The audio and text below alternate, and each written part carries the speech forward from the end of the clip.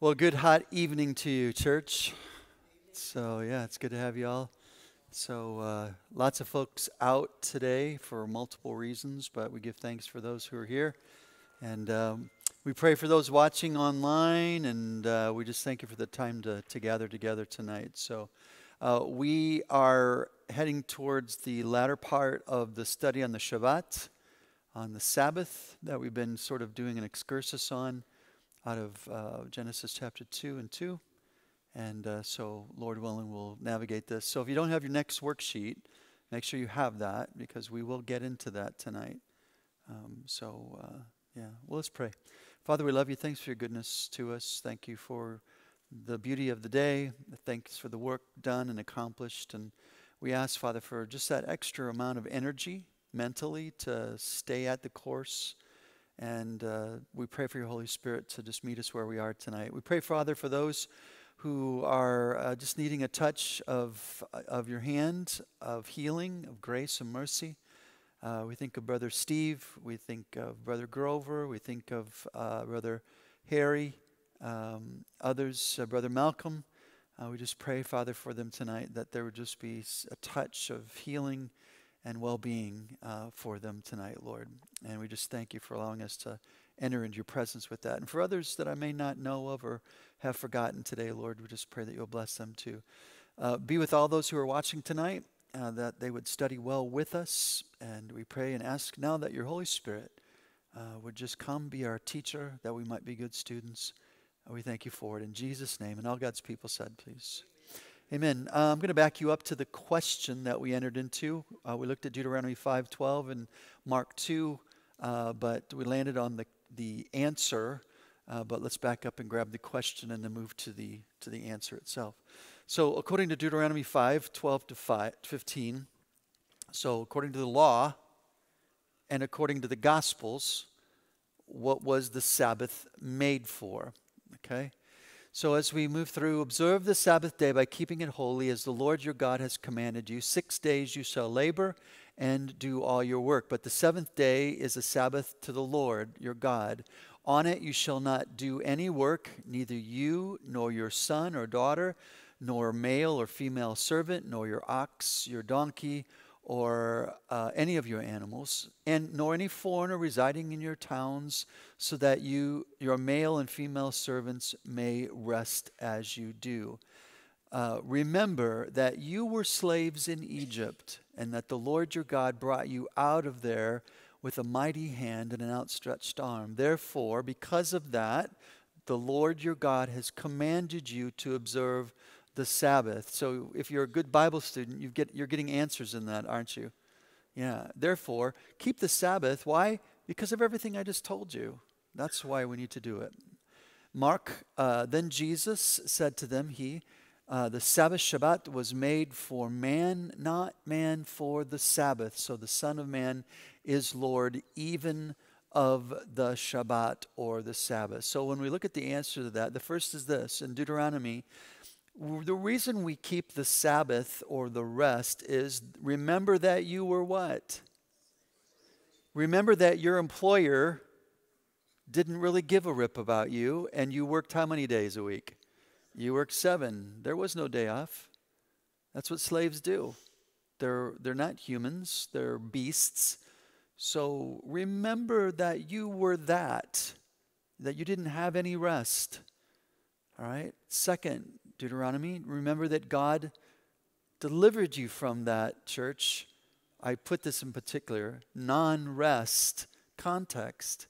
He moved you out of that. Does that make sense, church?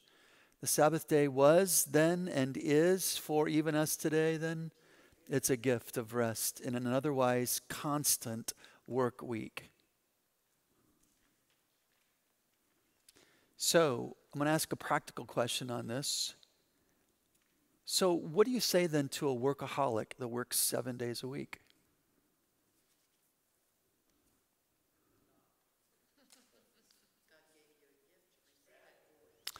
God gave you a gift and you're not receiving it.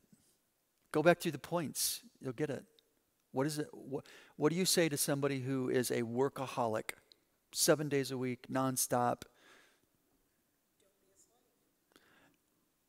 Don't be a slave. Put it in the positive. It's not positive, but don't negate it, Terry. You are a keyword, slave.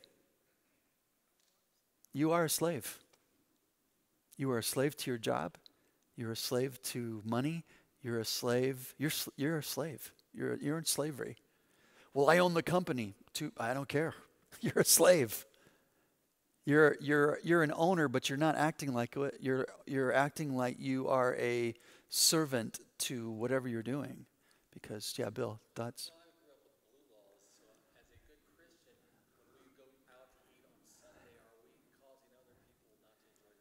Yes, Bill said he grew up with the blue laws, and many of us are old enough to do that. I'm 28. I barely remember it, but I remember that. Wednesdays was for what?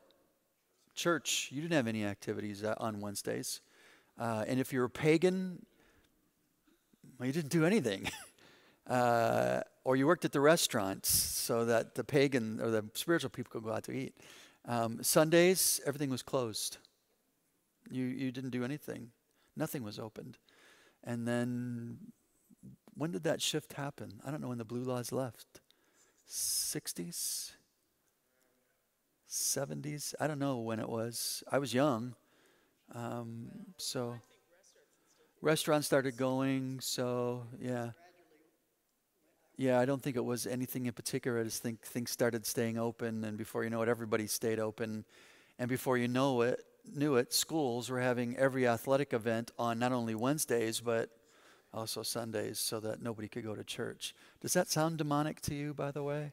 Keeping God's people out of church? I don't know. Yeah. Bill asked, so is it wrong to go to a restaurant on Sunday and eat? You know what? If you're a pagan and you're working, you know. Oh. By the way, Jesus gives the answer. I was just hoping somebody would pick it up. You didn't, so I'm very sad. Jesus said, oh, you know, Dan has to work on Sundays because he's what? He's a pastor. That's his work day. Yeah, sorry. So guess when his Sabbath is?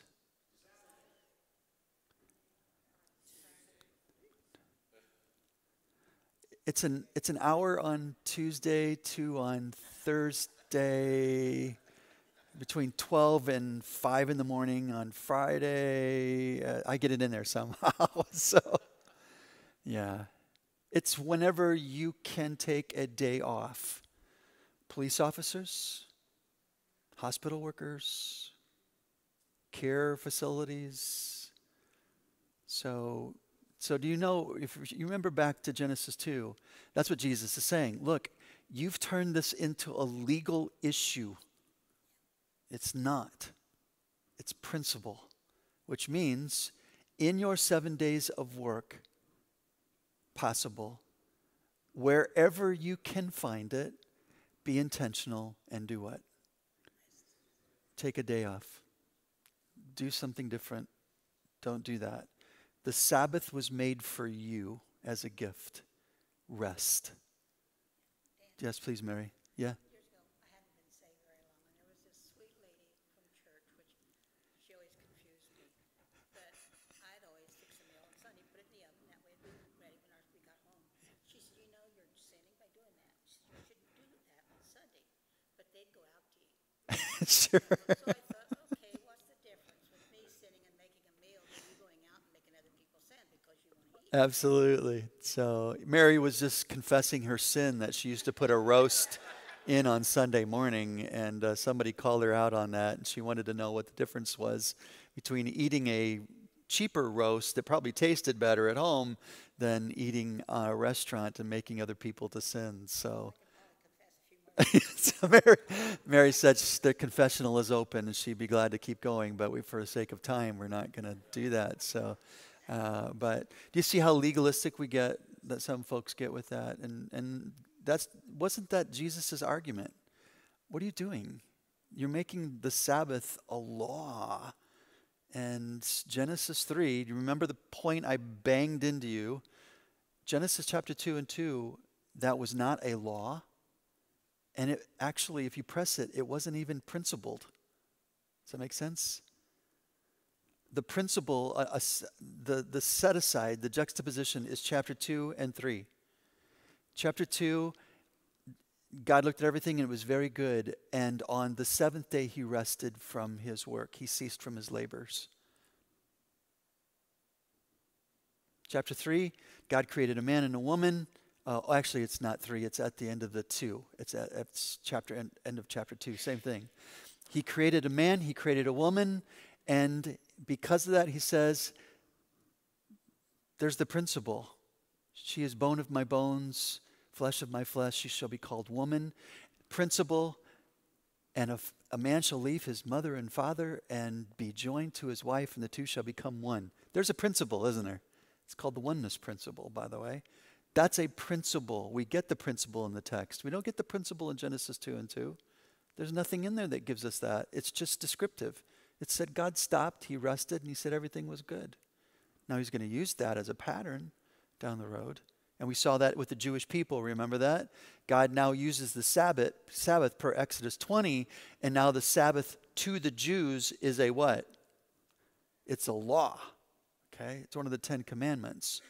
Do not do this. So much so that when they got out of the Exodus into the wilderness, they caught a guy picking up sticks to go cook supper, and somebody caught him on the Sabbath, and they did what with the guy? They killed him. Law. No mercy. Law. Because why? It was a sign unto the Jews of a covenant promise that was received, Abrahamic. So it doesn't extend to us. All right. Question, read Colossians 2 and 16 to 17. What was the spiritual intentions of the Shabbat? And also we'll cross-reference that with Hebrews 4, 4 and 11. Colossians, therefore, do not let anyone judge you. Do you hear that? Don't let anybody judge you by what you eat or drink, or with regard to a religious festival, a new moon celebration, first of the month, or a Sabbath day. These are a, church, they are a shadow of the things that were to come. The reality of that idea, that principle, however, is found where? In Christ. There's where our ultimate rest comes from. Psalm 95 and 7 to 8. For somewhere he has spoken about the seventh day in these words. Was that? That's the quotation of Psalm 95. For somewhere he has spoken about the seventh day in these words. On the seventh day, God rested from all his works. And again in this passage above, he says, they shall never enter my rest. Therefore, since it still remains for some to enter that rest, this is Hebrews 4. And since those who formerly had the good news proclaimed to them did not go in because of their disobedience, God again set a certain day, calling it today. This he did when a long time later he spoke through David, as in the passage already quoted. Today, if you hear his voice, do not harden your heart. For if Joshua had given them rest when they went into the promised land, God would not have spoken later about another day of what? Rest. So there still remains then a Sabbath rest for the people of God. For anyone who enters God's rest also rests from their works, just as God did from his. Let us therefore make every effort to enter into that rest so that no one will perish by following the example of disobedience. That has to do with belief, does it not? So this is a salvific issue. It's a salvation issue. So every other religion, in order for you to get to heaven, you have to do what? Works. You have to work. You have to do something in order to appease God. And the Bible clearly says, as they move through in regards to the Shabbat, the Sabbath rest, when Christ offered up himself as our one and only sacrifice, once for all, and he rested when he said, it is finished, his job is done. Now, if I believe in him, if I obey him, Hebrews 2, salvation comes to me. So I no longer have to work for my salvation, which never worked anyway. I simply do what? Rest in the finished work of Christ. That's all I do. I rest in him. And that's why the world says, come on, that's way too easy. You know, there's got to be more to that. You got to do something. Every other religion does something, so this can't be right. And it's like, that's the difference between Christianity and other world religions. Every other world religion demands something of you. Christianity doesn't. Accept your reception of the gift that God has given to you. Does that make sense? Everybody following? So the Sabbath in Genesis 2 and 2, this is the beauty of this. We didn't need to know that, but God wanted us to know it because all the way in the very beginning of things, he planted something that would be effectual 3,000 years later. Does that make sense? With Christ. Christ rested from his work as God rested from his. And now we have this rest that God gives to us as a gift. Physical rest, spiritual rest. Yeah. And I think there's Terry. a difference between, as you said, physical rest, because we are given a command. That doesn't mean non-action. We are given a command of what we're supposed to do. But within that, there are times we must take that physical rest. Of course. We can't just sit back, okay, thanks God, I'll just do nothing else, but bask in you, that's it. Yeah, there's an action implied in that. And when you look at the example of the Jewish people, the Shabbat, the rest, it was for worship, by the way, and it was for fellowship. It was enjoying God's creation. All that stuff was a part of that. So I've got a question out there. So a Sabbath day of rest was a visible representation of a future day of spiritual rest where humankind stopped working either for their salvation because of Christ or for their reward because Christ has fully redeemed them from this world. So one has to do with salvation, the other has to do with death. Does that make sense? I stopped. When I die, I stop working and serving the Lord, and he gives me the ultimate rest, where I don't have to do that anymore. Okay? Does this mean that we don't have to keep the Sabbath?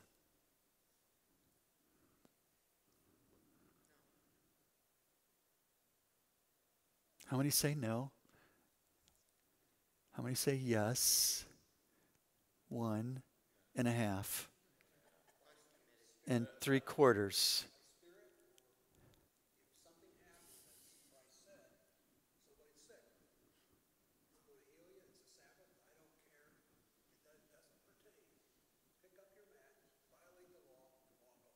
Absolutely.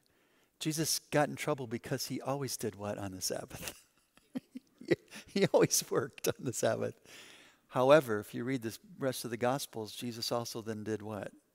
He took a day off. So I'm going to go up to the mountains. I'm just going to pray. It's a trick question, by the way, as always. A, legally? Church, answer? No. No, I don't have to keep the Sabbath because I am not under what? I'm not under the Mosaic law. I'm not a Jew. So it's not assigned to me. Okay?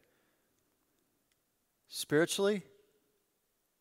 No, because our full rest is yet to come, so we continue to work to build the kingdom just as the Father, Son, and Holy Spirit are still at work. So I'm still working. Yes? Yeah, of course. Yeah. Practically, church? Yes. Taking a day out of our work week to rest is a beneficial practice that models to our world the actions of our Creator God who rested. A week or two. That's right. Or if you're like Terry, she's retired. She doesn't do anything all day long. So, yeah.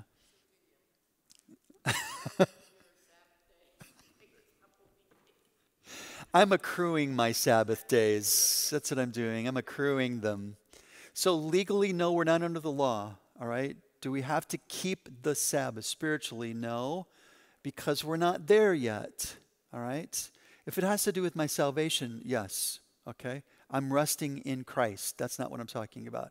I'm talking about the work that God has continued asking me to do. So I still need to do that. But practically, in the midst of that work, yes, I do need to take a day off. It images God. That's the Imago Dei part of us. We rest. You can keep adding to your list, by the way, of Imago Dei, because some of the stuff I don't even put on there.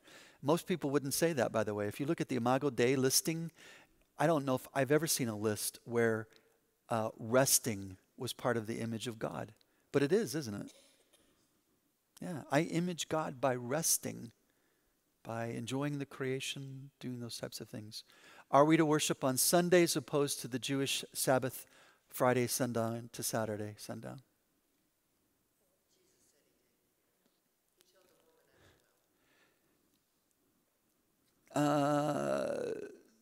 That would have to do, Kathy said John 4 with the woman in the well, different context.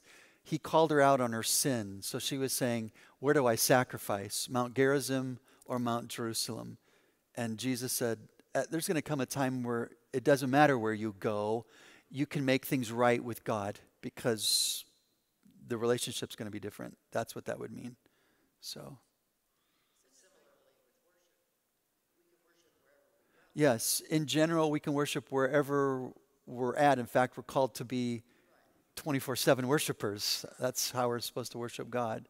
So, thoughts, other thoughts? The Bible talks about the disciples met on the first day of the week. So that's going to be important in our discussion as well. Okay. As followers of Jesus, we can worship him, Kathy, any day of the week we want. Historically, the primitive church, which was mainly of Jews, continued to do what?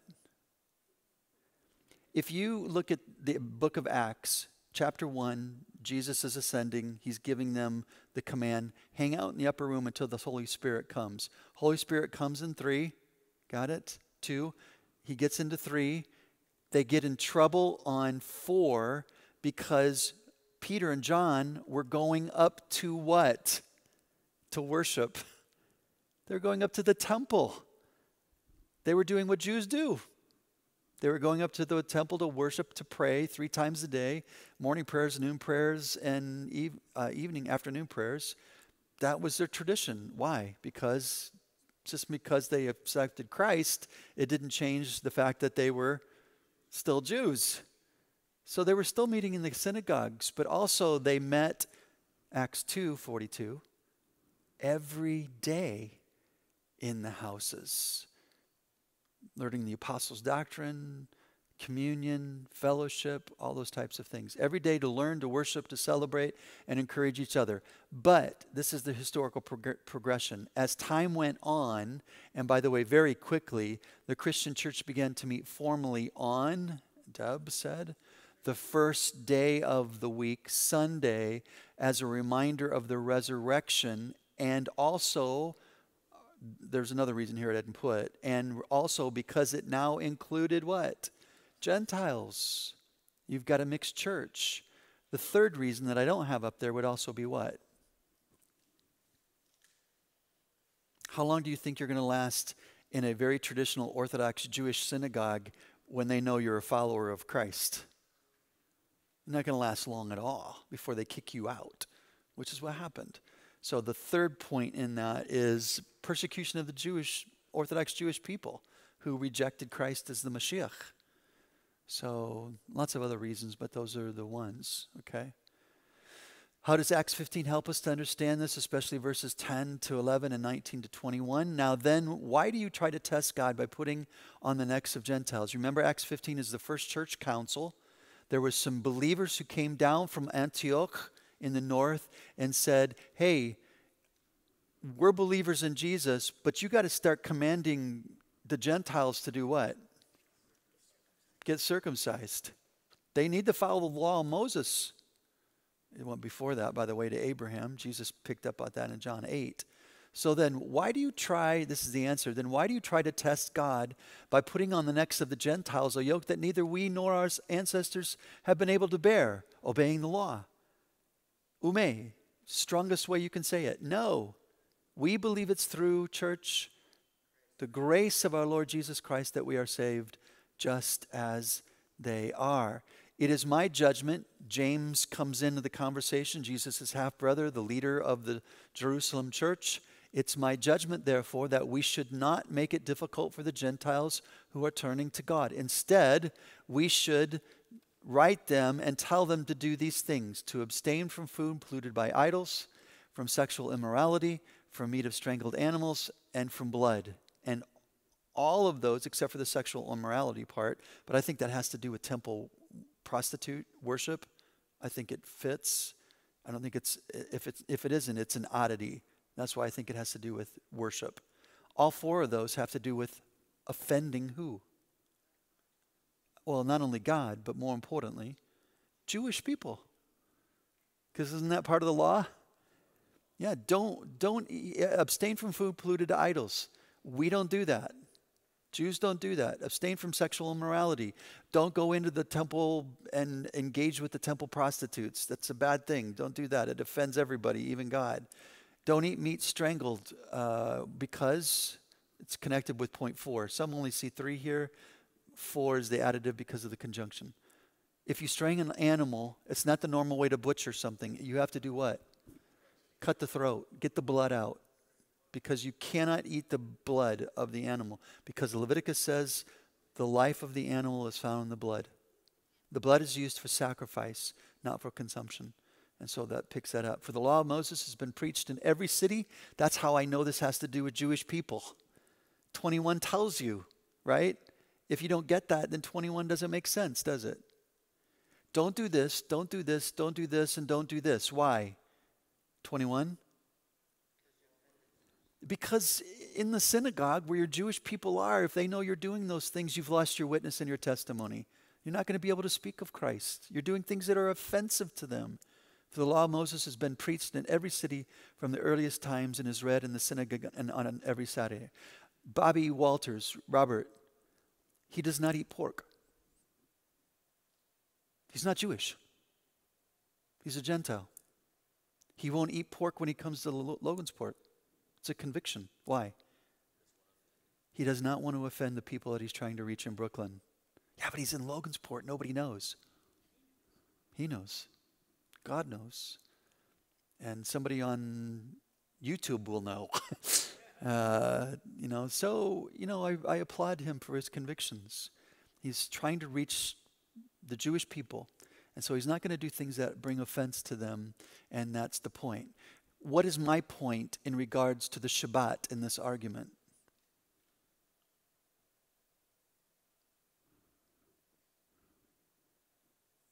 Anybody take a guess? What did James tell the Gentiles they didn't have to do?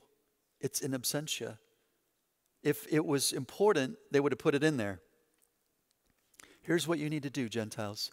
You need to make sure that you don't eat food polluted by idols, abstain from sexual immorality, don't eat meat strangled by animals and blood, and for all purposes, you've got to keep the Sabbath Friday to Saturday. What do we not see in this? We do not see Sabbath. We don't see the Sabbath command. This has to do with Gentiles being brought into the church. And if there was ever a place, it would have been here in the first church council that had to do with the law. Now, they're not dealing with Sabbath. They're dealing with circumcision. But it's the same thing, isn't it? Because circumcision per Abraham was connected to what?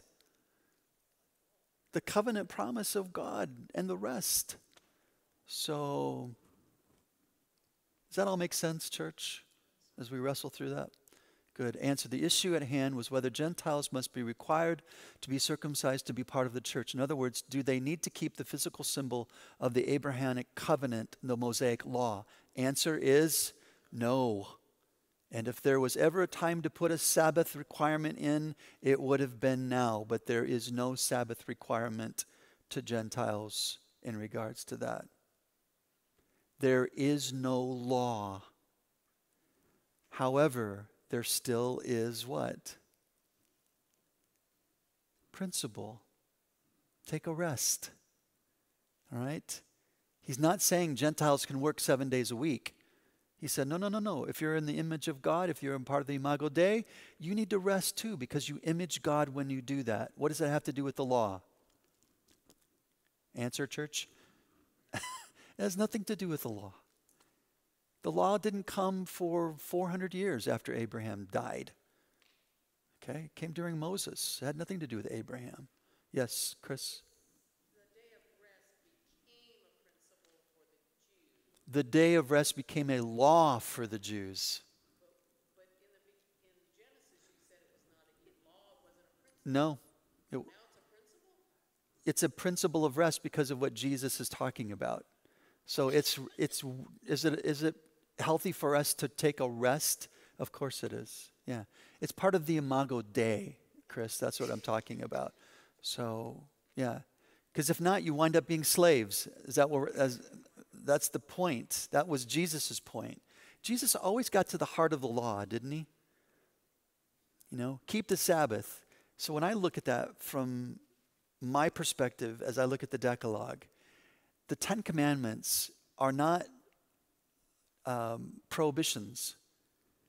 They speak about the character of God. Does that make sense? Thou shalt not covet. Why? Because God will provide. God's a provider. It tells me something about God. Keep the Sabbath and make it holy. It's a holy day. What does that tell me about God? It's holy, but it also tells me that God ceased and rested, and he wants me to do the same thing. Does that make sense? So when you look at the prohibitives, when you look at the negative commandments in the scriptures like that, you got to get out of your mind. It's the 10 laws of Exodus 20 and Deuteronomy 5. It's laws. This is what you got to do this or he's going to be really mad at you. Just read the Beatitudes, Matthew 5, 6, and 7. That's not what Jesus is doing. Jesus is unraveling all of those things, is he not? Of course he is. You've heard it said, thou shalt not commit murder. All right? Go back to Exodus 20 and Deuteronomy 5. What is it about God that I need to know from that passage, from that prohibition? Don't kill. You need to know your Bible on this. Life.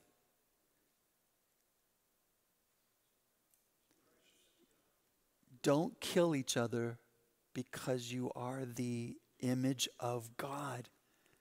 You represent me on earth. Don't mar me. Don't abuse me.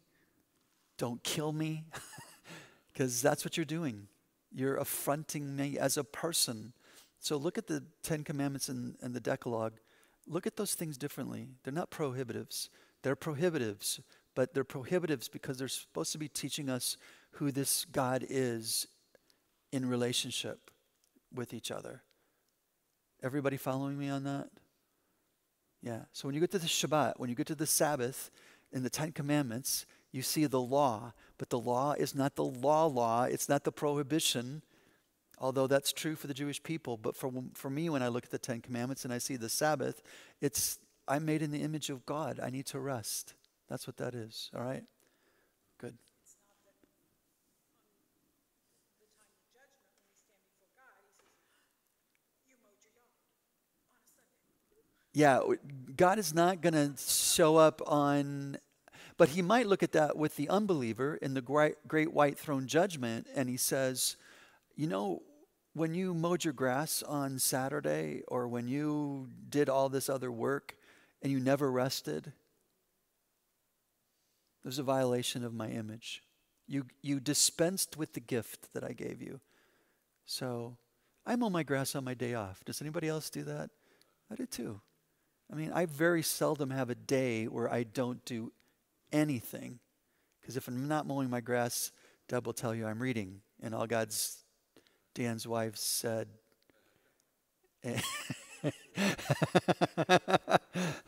I'm reading something, I'm studying something. But I rest with that because I love reading and I love learning, and so it's not a big deal for me. That's like if someone, does something physical, they love gardening or they do something, and Of that brings course. them pleasure, Yeah. and they find that restful, as opposed to sitting there looking at it, and they can't rest because it needs to be done, because, Yeah, Terry's talking about gardening. I mean, at some point the weeds got to get pulled, they just do. They got to be tended to. And if it's what you love to do, then I say this, pastoring for me is not work. Why? I love what I do. I really do. Which makes it hard for me to take a what? A Sabbath because of that. There's pros and cons to that, all right? How do Romans 2:28 and 29 and Colossians 2:11 and 12 add to the discussion? This is Romans. A person is not a Jew who is only one outwardly, nor is circumcision merely outward and physical. No, a person is a Jew who is one inwardly, and circumcision is circumcision of the heart. We talked about that on Monday night in the sacraments that we've been studying. By the Spirit, not by the written code. Such a person's praise is not from other people, but from God. So if you look at this passage and you put it in a Shabbat context, what can I say about this? Keeping the Sabbath is not making me a full-bore Christian because I keep the Sabbath. That's legalism. I'm really a follower of Jesus when I keep the Sabbath because of my heart attitude toward God. That's where it starts, doesn't it? That's the point. That's what Jesus was talking about. So, don't look at the outward expression. So there are a lot of people who don't do what their 6-day-a-week job does, but the Sabbath, they'll do another part-time job doing something else, and does that make sense? Well, I'm not working. I'm not at the plant, I'm doing this. It's like it's still work. You're not resting, right? Heart issue. They might be doing something they love. All right, there we go. I don't have a problem with that. So we don't want to be legalists on this. Yes? We want to be grace-oriented people. Colossians, in Jesus, you're also circumcised with a circumcision not performed by human hands. Your whole self, ruled by the flesh, was put off when you were circumcised by Christ, having been buried with him in baptism, in which you were also raised with him through your faith in the working of God who raised him from the dead. All right? Once again, it's this heart issue that God is after when we're resting. If you hear language like this, well, I have to, it's a real good indication of something, isn't it? I have to go to church Sunday. Deb says that to me every week. You have to go. You're the pastor. If I'm a layperson and I say that every Sunday, no, I can't do that. I have to go to church. I'm not talking about an obedience issue. I'm talking about heart issue. And what do you hear with that? What do you hear in that statement? It's unpleasant. I don't want to go. I don't want to be there. Jeremiah said this so wonderfully, didn't he? He said, why don't you guys just shut the gates of the temple? I am sick and tired of you guys coming in and saying, man, I can't wait for this Sabbath thing to be done so we can get back to business and selling and making money. Jeremiah said that. And God said, shut the doors. Just shut them. I don't want your sacrifices. I don't want any of your stuff. Because it's not coming from where, church? It's not coming from your heart. This is just ritual obligation for you. I have to go to church. Well, why do you have to go to church? It's expected. Well, why is it expected? I don't know. My mother made me when I was a kid. I don't know what the answer is, but it surely isn't what God's looking for, is it? I want to come to church because, hey, do you want to come with me? Because, man, I get so encouraged on Sunday with God's people. I get to worship and praise the Lord. I get to hear a message from God's word that stirs me and makes me a better person. Man, I can't wait to go to church on Sunday. Do you hear the difference in that? Wow. Completely different. Circumcision, like the Sabbath, was not what? It was not mandated by the first church council. It was a symbol of something greater that would find its fulfillment in Jesus. So the Gentile people were still called to be circumcised. Except it wasn't down there. It was up here. It was circumcision of the heart. That's what Jesus was after. We good to go? Are we done with that one then? Any questions on the Sabbath? On the Shabbat? Good stuff? Learned a lot, I hope? Good deal. All right, Miss Sarah, we're going to get out of that. And before we get into the next lesson, I've been ruminating over this, and I've actually been following this guy from Jerusalem. He's a professor of history. He's a very wicked man. I'll just tell you that. He is right up front. He is sold out to evolution. There is no God. He teaches at Hebrew University in Israel. All right. But I was thinking about the Imago Dei, and then I was thinking about the evolutionary mindset. We talked about this a little bit, and I broached the subject with Bill. I don't know if it was last Thursday or the 2 Thursdays before.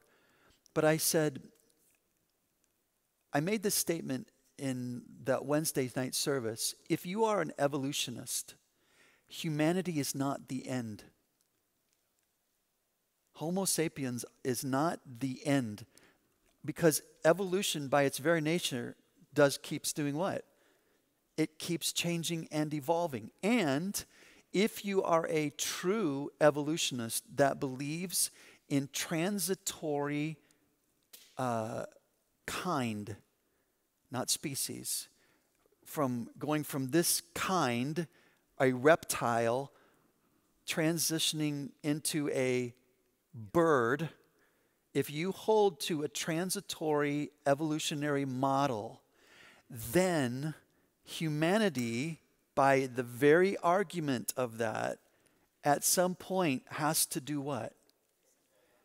It has to, my language, transition from what we presently are to something else. So we're going to watch this, and I want you to listen.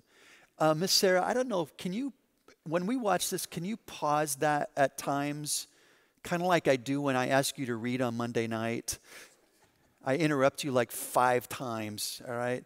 If you can have your finger on it, I want to just kind of pause something, because there's so much in this that I want to just grab it as it comes at us, okay? So let's go, and let's see if we can be scared out of our wits.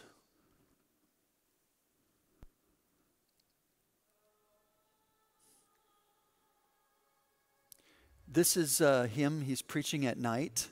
The quality is very bad, but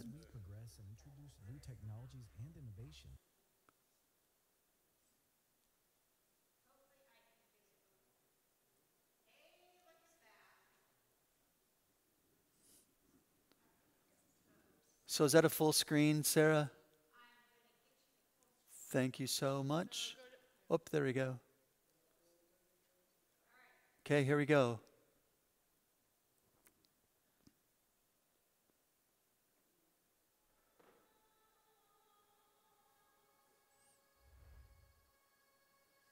We live in a world of never-ending change. As we progress and introduce new technologies and innovations, the way we interact with society and even the planet around us will change. Dr. Yuval Noah Harari, macro-historian, professor, and best-selling author of *Sapiens*, as well as one of the world's most innovative and exciting thinkers, has a few hypotheses of his own on the future of humanity. He examines what might happen to the world when old myths are coupled with new godlike technologies, Can you such stop? as artificial intelligence. Stop, Sarah. What did you just hear? old myths coupled with godlike technology. Does that give you an indication of things? It's interesting. And this is interesting because he's an atheist. Yes, he does. There's terminology that he's poking around in. All right, Miss Sarah. And genetic engineering. We are probably one of the last generations of Homo sapiens. Stop. Within a century or two, Stop. We are the last generation of Homo sapiens. So we are the last generation of human, 100% human. That's what he's trying to get at. Okay? Next, Ms. Sarah. Earth will be dominated by entities that are more different from us than we are different from Neanderthals or from chimpanzees. There's the Because transitory. in the coming generations, we will learn how to engineer bodies and brains and minds. Now, how exactly will the future masters of the planet look like? This will be decided by the people who own the data. Those who control the data control the future not just of humanity, but the future of life itself. Because today, data is the most important asset in the world. In ancient times, land was the most important asset. And if too much land became concentrated in too few hands, humanity split into aristocrats and commoners. Then in the modern age, in the last 2 centuries, machinery replaced land as the most important asset. And if too many of the machines became concentrated in too few hands, humanity split into classes, into capitalists and proletariats. Now data is replacing machinery as the most important asset.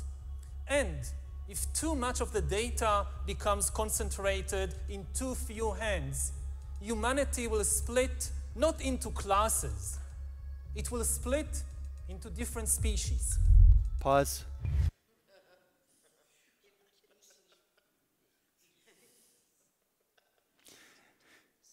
Now, he's talking transitory because he's not using biblical language. He's not saying they turn into a different kind. But what he's saying is what's coming up next is the transitory step for that to happen. So whoever owns the data, the datum, plural, they're the ones that are going to manipulate and to design this. Those are the power brokers, all right? Pull the plug, absolutely. Next, please, Miss Sarah.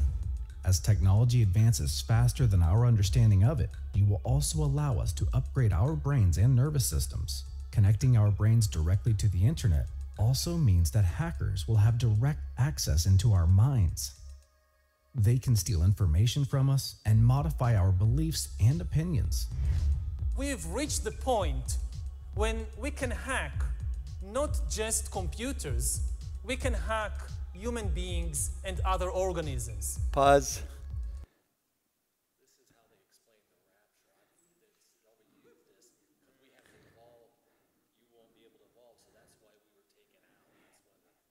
Bill says that this is one theory of the rapture.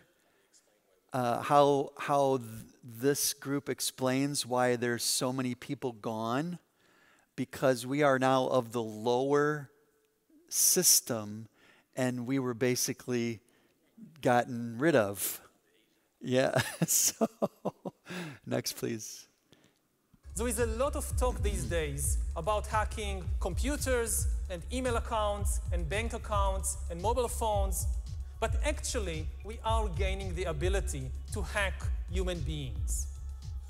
Now, what do you need in order to hack a human being? You need 2 things. You need a lot of computing power, and you need a lot of data, especially biometric data.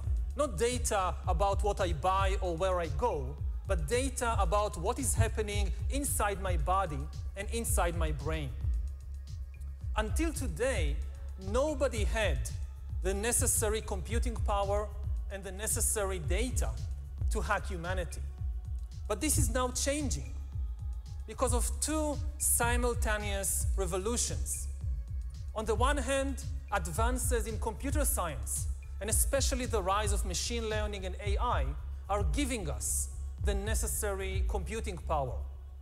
And at the same time, advances in biology, and especially in brain science, are giving us the necessary understanding, biological understanding. Harari suggests the possibility that humans are algorithms, and as such, Homo sapiens may not be dominant in a universe where robots and AI will most likely replace us in our jobs once they become intelligent enough. Although he is hopeful that AI might help us solve many problems, such as healthcare, climate change, poverty, overpopulation, and terrorism, we can no longer be certain about anything, including things that previously seemed fixed and eternal.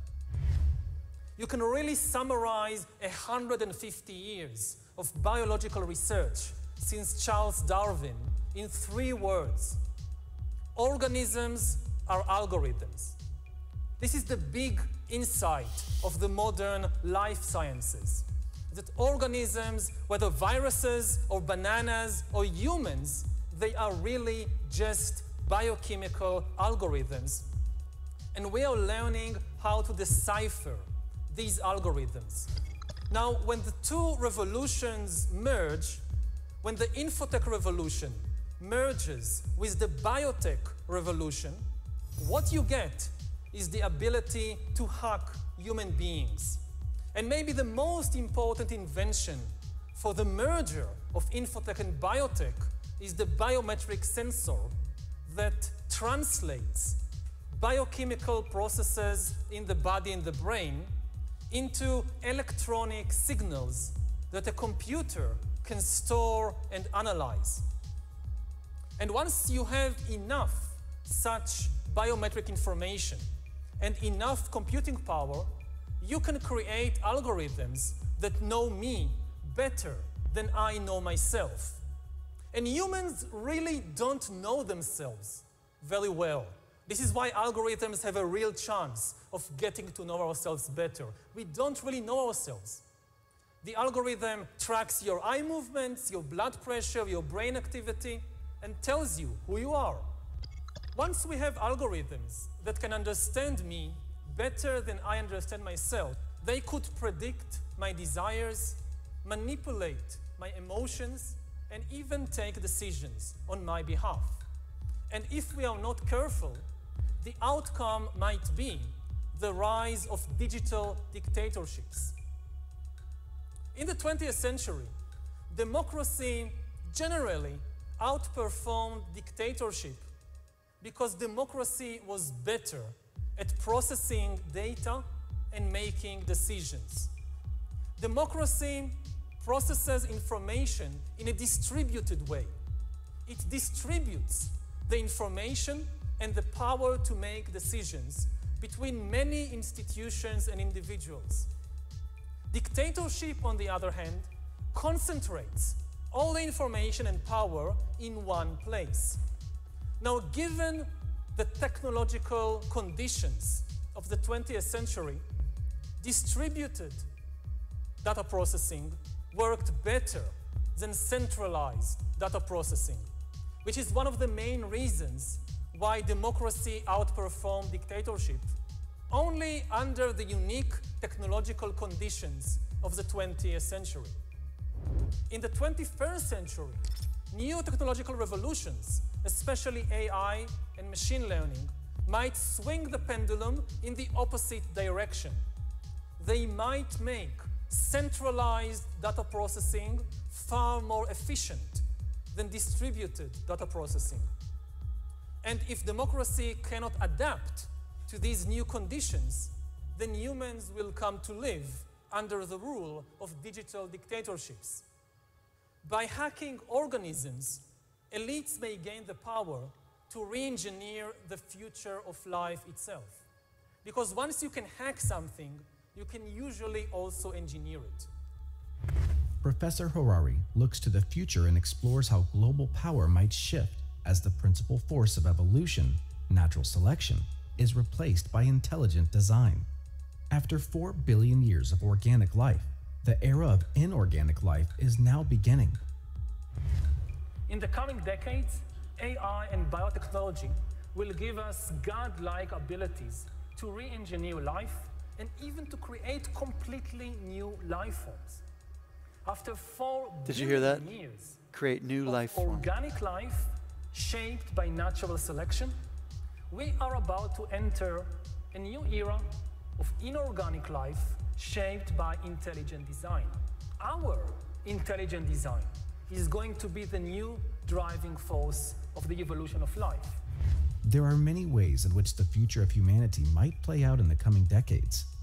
We already see the impact of infotech and biotech in the present day, but as we wait for them to grow and expand, it's only natural to wonder what will happen in the next few decades. We can expect to see some really interesting developments as all these fields of science and technology will continue to rapidly advance. One thing is for sure, humanity has some pretty big decisions to make. Thanks for watching. Did you like this video? There you Then go, show Sarah. your support. You can be done with it. So what did you think about stuff like that? That stuff's already out there. I mean,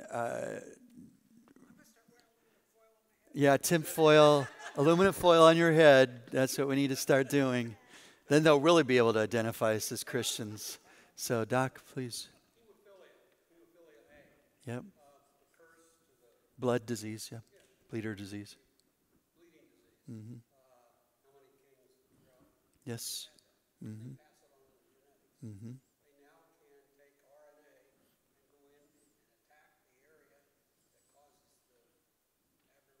Mm-hmm.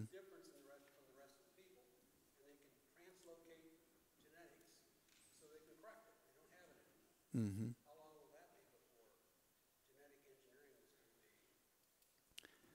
Well, I think that's how they're going to sell things. Miss Sarah, we'll probably stop tonight. We won't jump into 4. But it's a beautiful garden, though, isn't it? Good slide.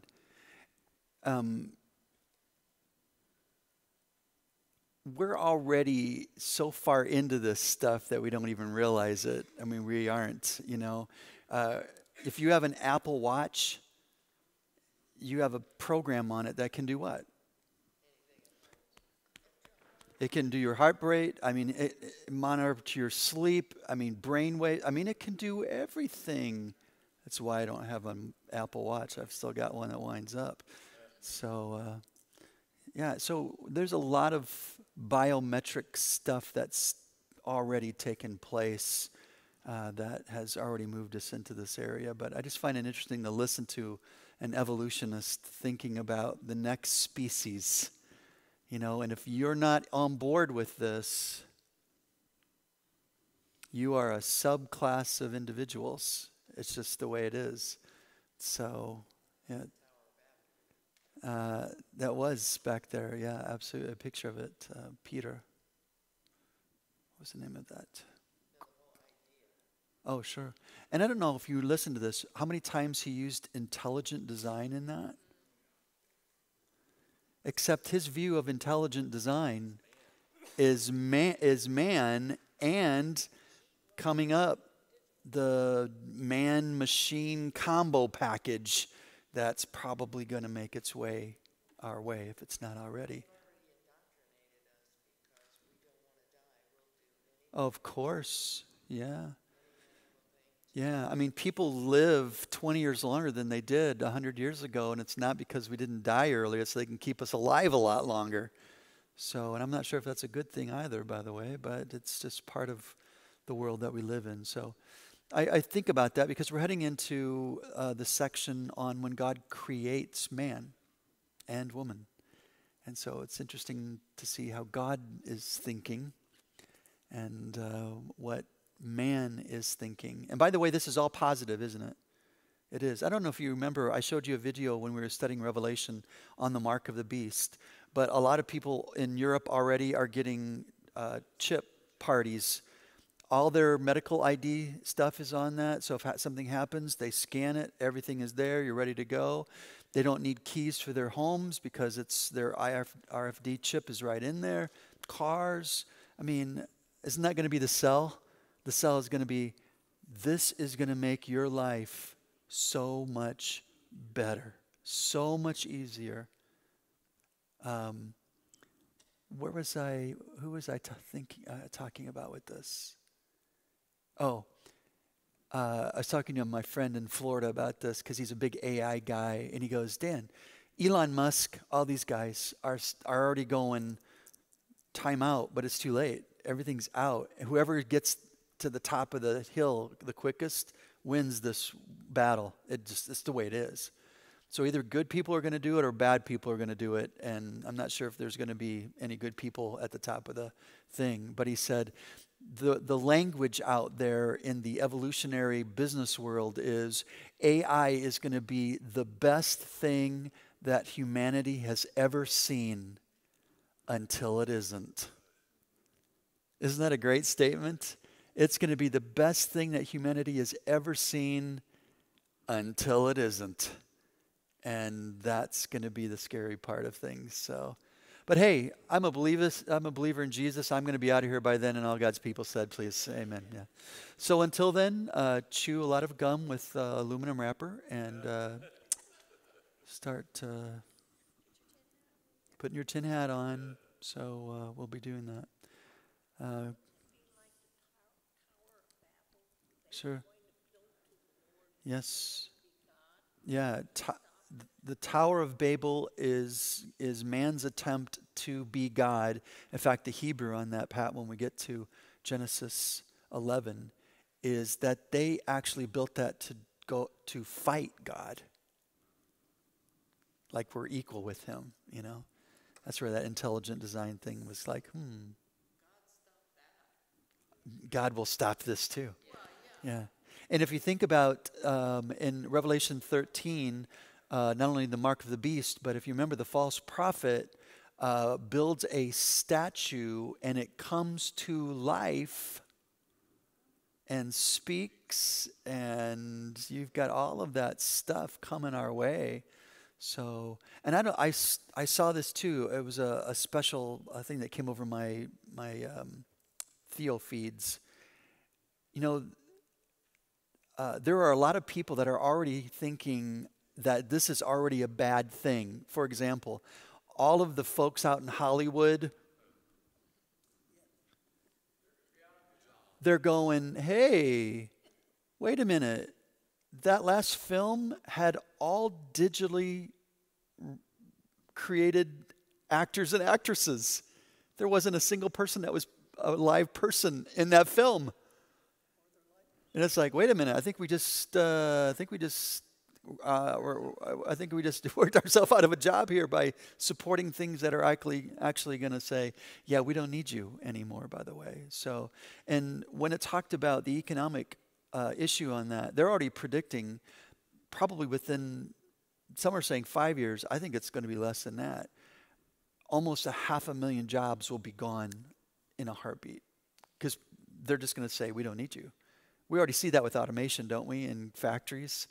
So if you've got a technical skill set, at some point you're going to be obsolete. They won't need you anymore. So, but didn't the flood come when the seed of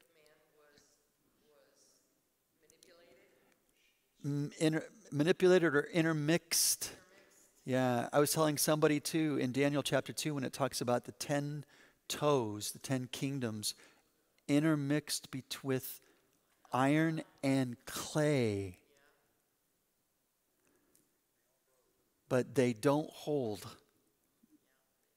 So there's a lot of things that I think scholars are looking back at and going, wow, we never thought about that 10 years ago.